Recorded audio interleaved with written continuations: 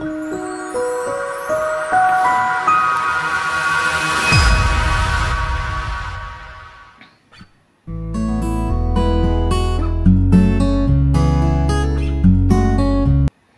everyone, it's Essie here with a process video for UK Scrap Addicts using our theme this month of paper folding. Now I have to admit I haven't done any paper folding really before, so this was a bit of a new technique to me as well.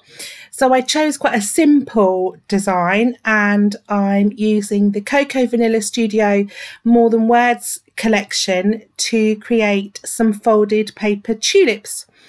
It was just I found a video on YouTube to kind of show me how to do it, and just have adapted it a little bit to suit myself. So you can just see there how I'm folding a square of paper up into a triangle and then folding the edges in, and I've just used my corner rounder to round off the points a little.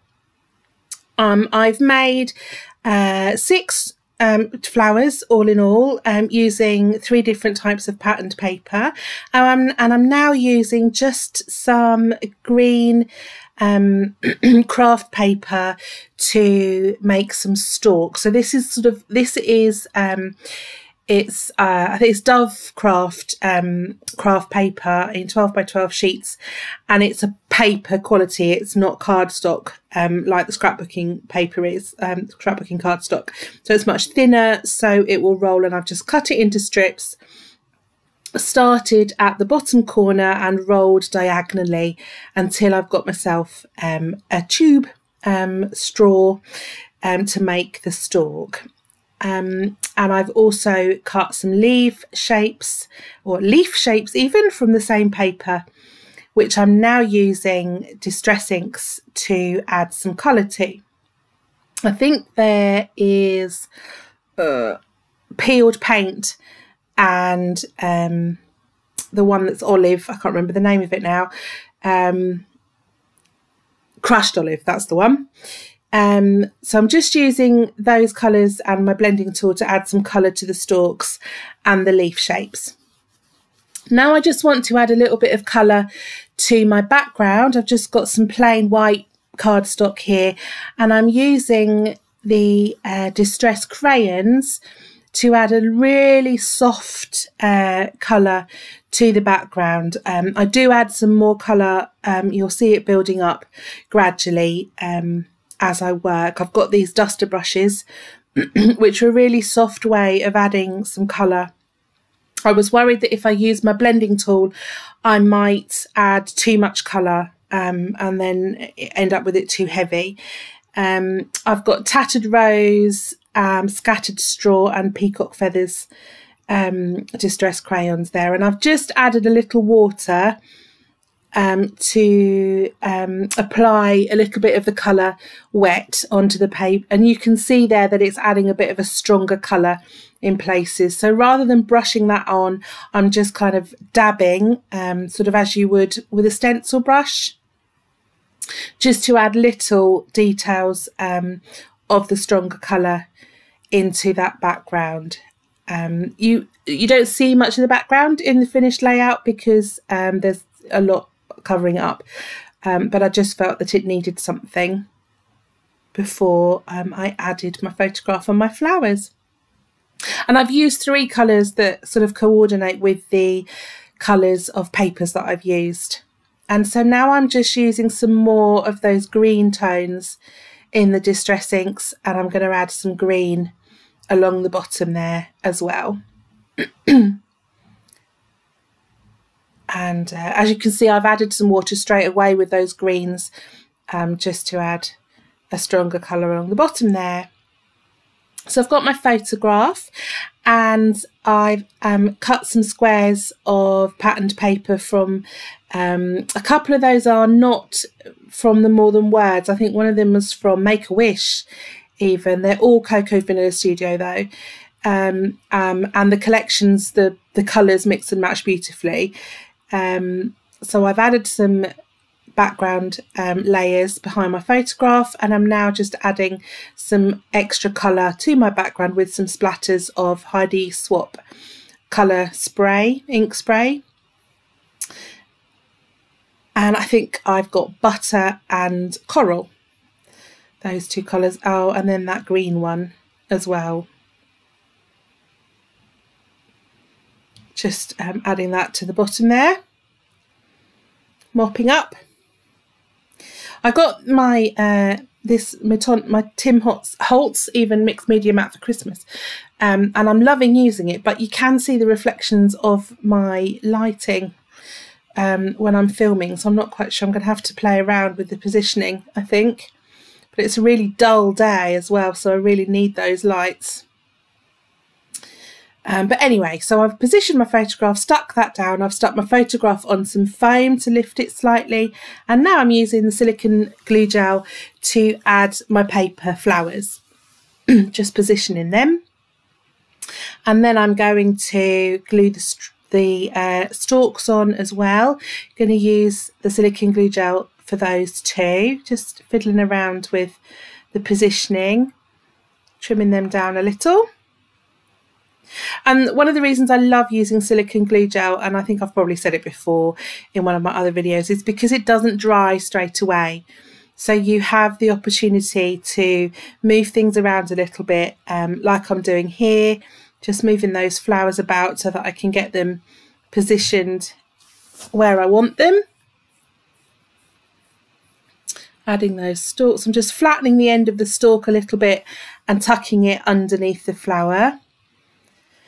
And then just adding that third stalk there. I've got a slightly thinner one. You just see me, I was adding some more glue there because I snipped the end off, which meant that the end started coming unravelled. And then I'm obviously just going to do the same on the other side. And I just thought, I love this photograph. It's of my niece a few years ago now. It was a photo shoot in a local park with a local photographer that my niece had done. So this is my great niece, so it's my niece's daughter, and they had a family photo shoot just locally, and I just think it's a really pretty photograph and suited my paper folded flowers quite well. So just adding the final stalk to that other flower, and then I'm also going to add, so where those middle stalks come, I'm going to add a little bit so that it join, so that it's actually there's a join to the flower, so that top flower doesn't look like it's just floating and is actually attached to a stalk. And there again, that's the beauty of the silicone glue gel. They're still not dry, so I can lift them about and tuck things in. So then I'm going to tuck the leaves in. That one's obviously far too big, so I'm just trimming that down. And I'm not actually applying any glue separately to the leaves. I'm just tucking them in under the stalks, and the silicone glue gel that's there already will just hold them in place once it all dries. Just tucking them, fiddling around with where I want them. And then I've got my title. So this is a foam phrase thicker from, again, it's a Cocoa Vanilla range. I think it was Midnight. And I'm going to create a longer title than that. I'm going to use some additional thickers to add more of a title, but I just wanted to get that one in place and then pop the extra leaves on. And then I've got some smaller puffy alphas, which are these ones are Pink Fresh Studio, I think, or are they Pink Paisley? I'll check. They're from the Just a Little Lovely collection. And I always get the Pink Paisley and the Pink Fresh Studio things muddled up. So I love these letters because they're sort of ombre effect and they're really pretty, and they're a really nice size as well to just add in some extra text. I love mixed alpha titles. So I've just got Those aquarry ones are Dear Lizzie. Just fiddling around with the positioning of my title. I didn't, when I put the letters down, I didn't put them down securely so that I was able to move them around and position them once I'd got all of the letters on the sheet. And those ombre letters are Pink Fresh Studio, so I apologise for not being completely sure there, but I've just checked. I wanted to bring some black hearts in somewhere, I thought, because the bloom is quite strong and I think it needed a little touch of black somewhere else to balance that out, but those foam hearts from the thicker sheet were too big, so I've left those for the moment and I've moved on to the ephemera pack from More Than Words, just to get a couple of little details in above the photograph. A couple of tabs there, one of which is blank, so I'm going to write I'll write her name on. A couple of little butterflies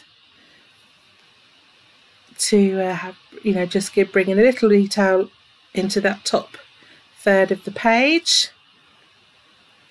but sticking with the rule of thirds, and all of the goings on is happening in those bottom 2/3 of my page.